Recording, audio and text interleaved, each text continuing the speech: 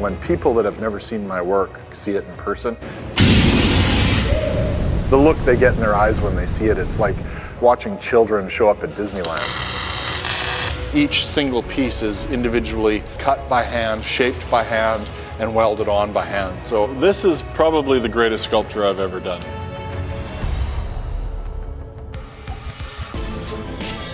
Welcome to my shop. We're here in Abbotsford, BC. We're about an hour out of Vancouver, BC. I rent a big shop here on a farm to build my artwork. I had a hot rod shop before this. My artwork started to take off and it became full-time work for me.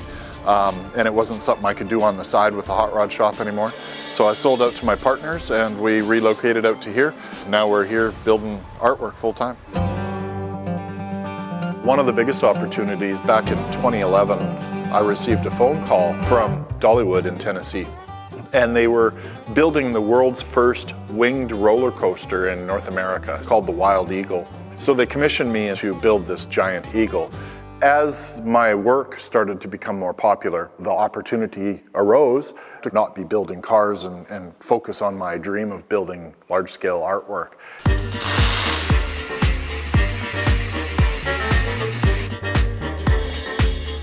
So this is a 55-foot stainless steel T-Rex.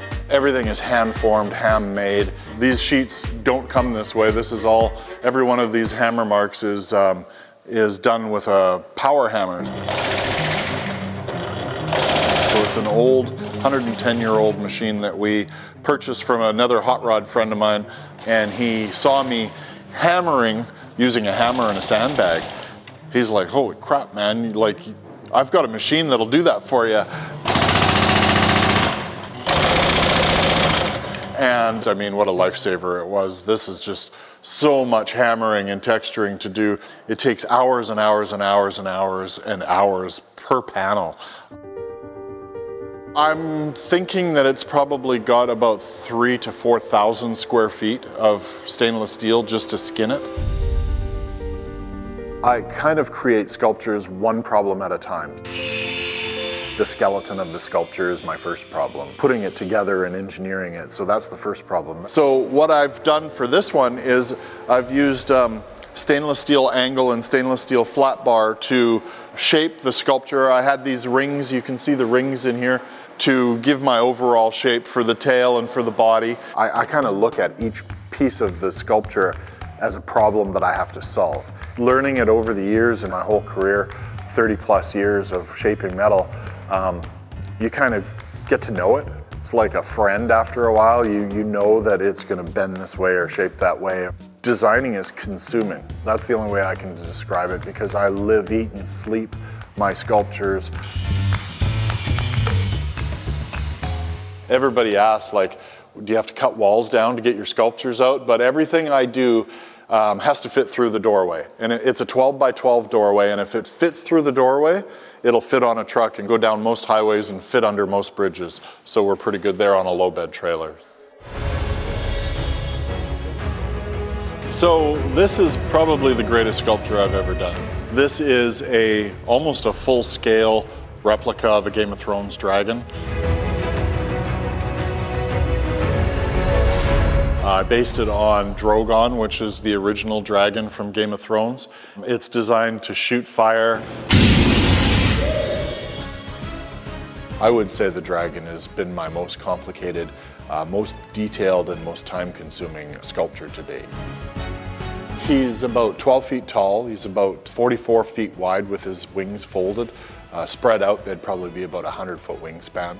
With his tail mounted, his tail goes 30 feet in the air. Assembled, he's probably 15,000 pounds.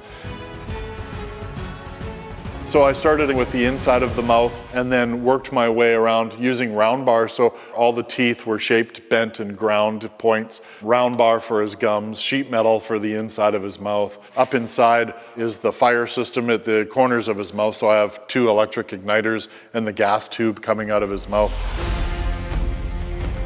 All the texture was done by welding and by round bar. So to make the big spikes, I bent and curved and welded together 1/2-inch round bar. And then to give it all that texture and the thickness, I just welded and welded and welded layers and layers and layers. I left the splatter and the roughness and texture to it because I thought that gave it a real, you know, kind of a horn kind of feel to it. And then these are all made by hand, so each scale is laid out on a full sheet of metal. We draw them all with ink on the table. One of the things I'm proud of is that each single piece is individually laid out by hand, cut by hand, shaped by hand, and welded on by hand. So it's a completely handmade piece. I like to use different textures and colors to represent all the different layers of the skin and stuff. So this is all done with lots of passing back and forth like this with the torch on there. And as soon as I start seeing color, then I move the torch and keep that color flowing.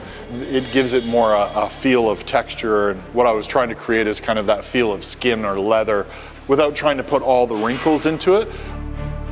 These scales represent that chest armor. But once you get to his belly or after his belly, the scales go from armor scales to full-length belly scales, which they've been laying out here. So you can see these patterns of paper. These will be transferred into steel and then heat treated.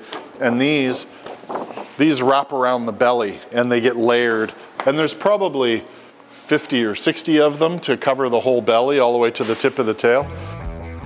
And you can see up here, there's a structural frame that supports the wings, and that structural frame is built into his wing and comes down to the ground here, and eventually where his front claw is, there will be holes in here where anchors can be put into the concrete. His feet are designed to be removable. I can anchor him to the concrete, slip his feet back on to cover the anchor points, and you don't see how he's bolted down. Not many people get to see inside my sculptures, but as you can see, it's a heavy and quite a massive structural frame inside here. A 10-inch steel pipe to support the wings and the legs of the frame. Yeah, just a neat perspective. Here we've got propane hookup. This will be hooked up to a manifold system, which will provide the flow of the propane to the mouth of the dragon and create the flame. So.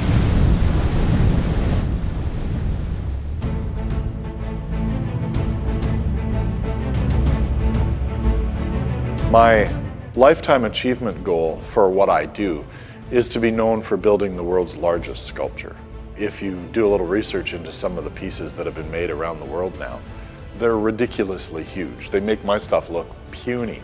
So I would love to be involved in doing a piece that would not only be the world's largest, but something that would last, like the pyramids, last for generations and generations.